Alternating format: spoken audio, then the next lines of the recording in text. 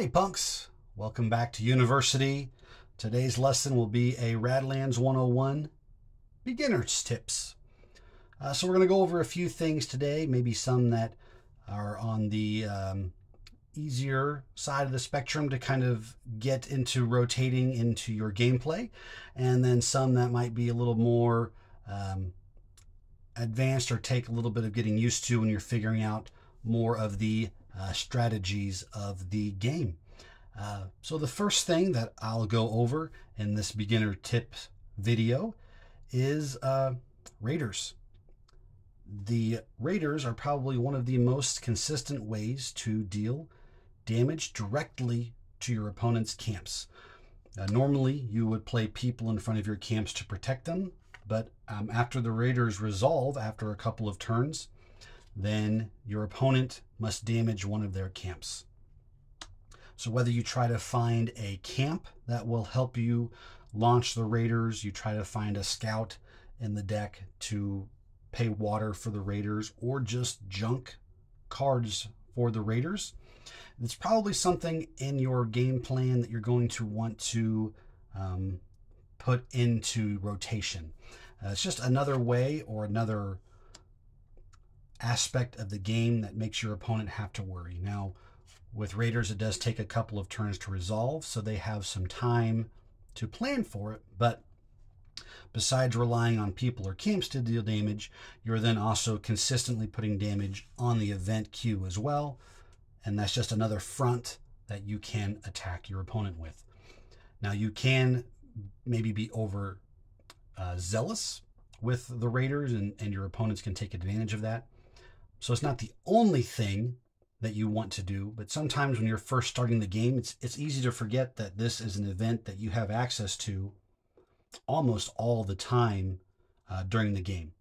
So if you're not playing the raiders a lot, I would recommend maybe a few times trying a raiders-centric strategy just to see how it helps or changes the gameplay and how your opponent then plays against you.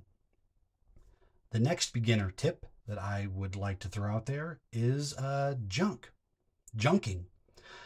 Coming from other kinds of dueling or competitive card games, normally you're wanting to keep your hand of cards.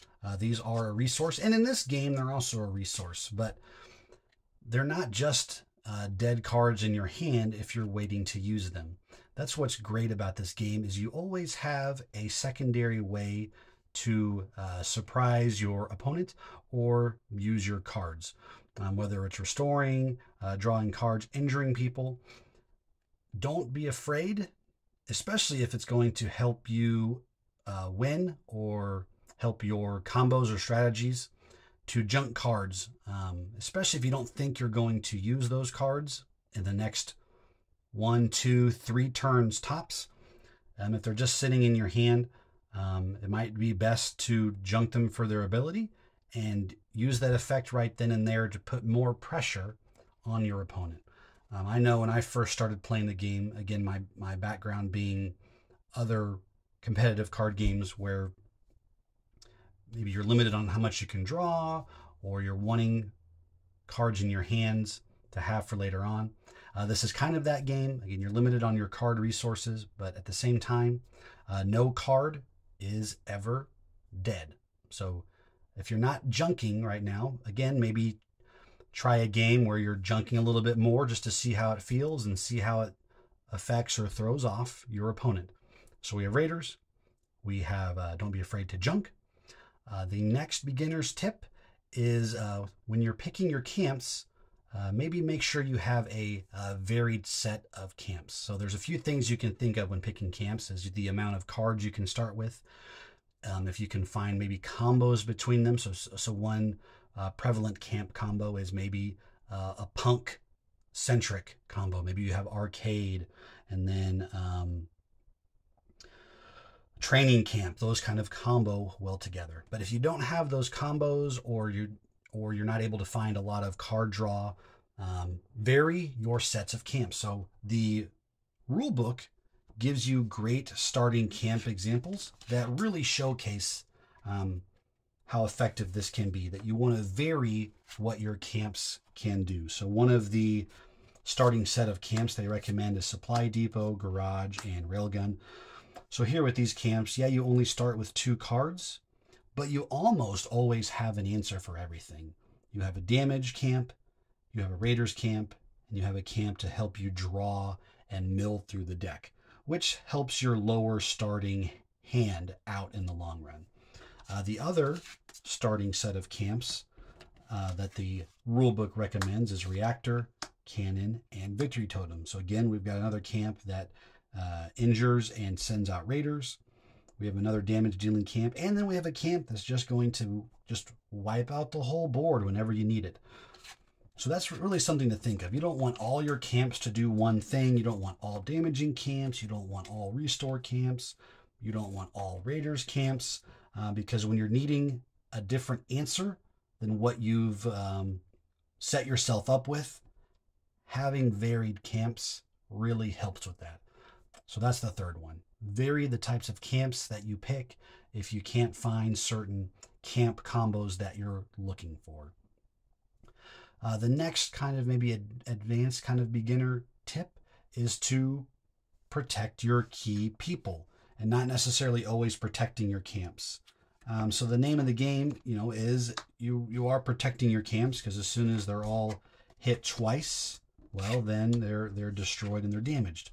But part of the strategy of this game is knowing which cards of yours are important to protect for your combos and your strategies. So for example, if you've spent 4 water to play a Mulgar Stang, that's probably a pretty important card to protect because of how much your investment was.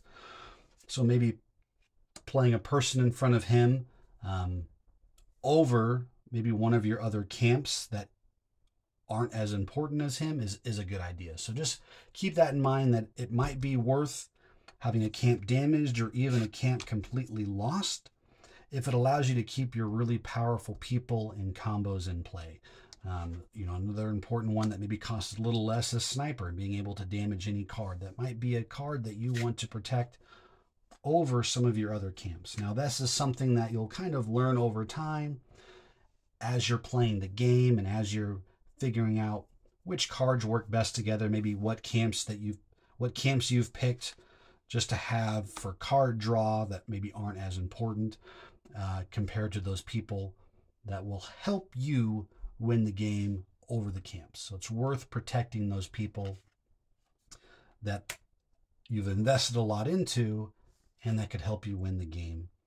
And the last beginner's tip that I have is you then, besides protecting your key people and combos, is you want to be able to shut down your opponent's key people and combos that they're trying to do.